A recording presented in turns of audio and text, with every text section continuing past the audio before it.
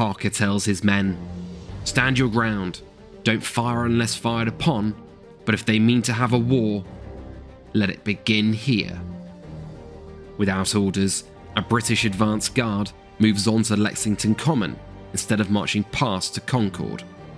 Commanders on both sides tell their men not to fire, and the militia is told to disperse. 100 local spectators watch on curiously as the two forces casually hurl insults at each other.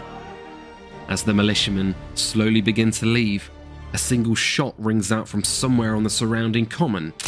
In the immediate confusion, other shots start to be fired from both sides until the British company volley fires without orders. Although those on the field do not yet know it, the first blood has been spilt of the American Revolutionary War, and 8 militiamen lay dead on Lexington Common.